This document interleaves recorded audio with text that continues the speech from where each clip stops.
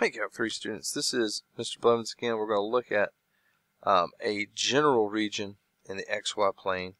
So we got this elliptical shape in the XY plane, and above it we got a surface. And just like before, we're trying to find the volume underneath this surface, but the shape that we're getting, the area that we're working within to find this volume is not a rectangle anymore. It's round. So when we talk about general regions, we're just meaning that they're not nice rectangular 90-degree turns between variables. There's typically some type of smooth transition.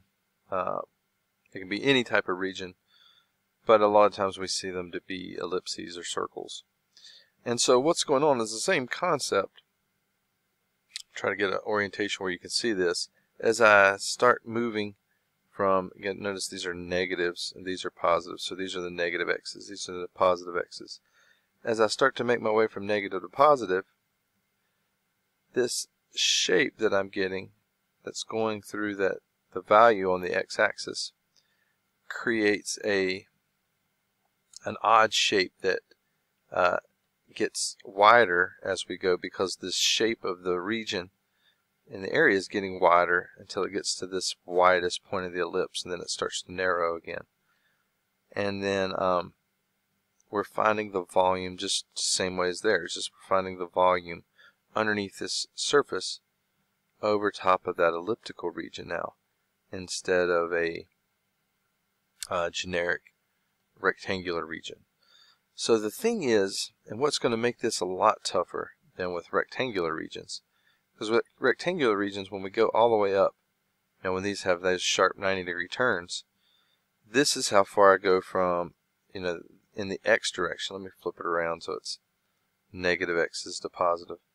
So as I'm making my way left to right, the x's are going from here to here, and when it was rectangular, the y's were going from here to here. But they're not always. Like, for instance, when x is -2, notice the y's are going from this part of the ellipse to this part of the ellipse. They are not,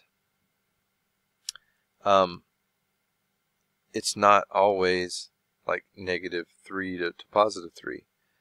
The value of y changes. The value of y depends on x. It depends on which x value I'm at. So when I'm at this x value, I go further up and down than when I'm at this x value, or then this x value.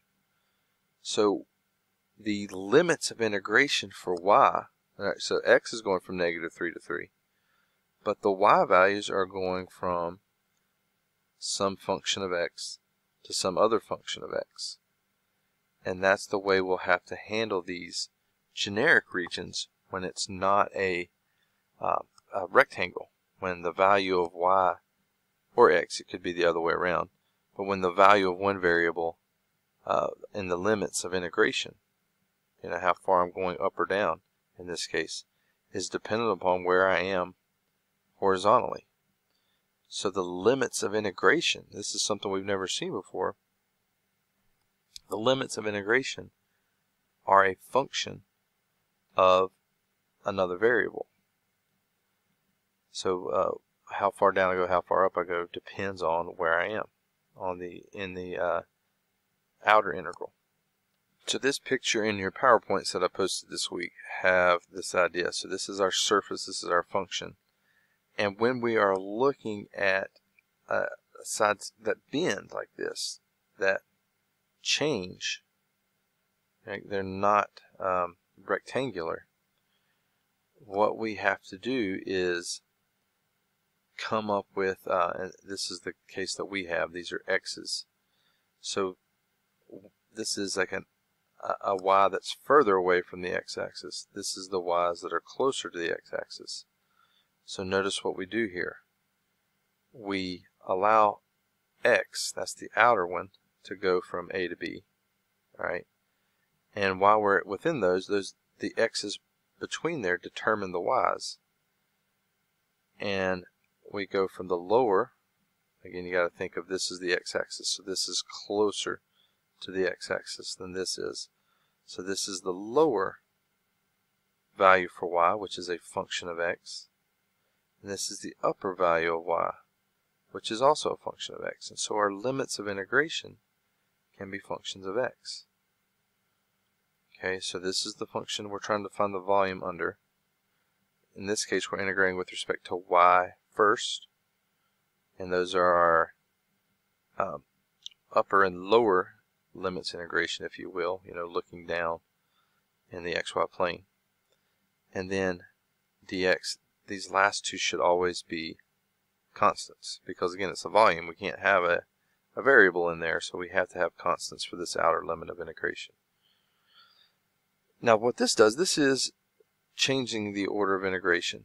Changing the order of integration does not change the volume. So dx dy, that's reversed from what we were doing before, and the order of the differentials is determining our order of integration. So this is saying, the first example, integrate with respect to y first, then x. This is saying integrate with respect to x first and then y. And whoever the outer one is, that's the ones who are the constants. So we're going between c and d here. Okay? And what we're saying is, for every value between c and d, if I pick a y that's in there, the values of the x's are dependent upon these two functions. This x that's further away from the y-axis is dependent upon this function. This x, which is closer to the y-axis, is dependent upon this other function. And for each one of those, the limits integration, you can see in this picture, they're getting tighter and tighter and tighter as we make our way from c to d. So as I make my way from c to d, the x's are, the lower x's is determined by this function. Right, lower meaning, again, closer to the y-axis. And the upper is this function. Okay, so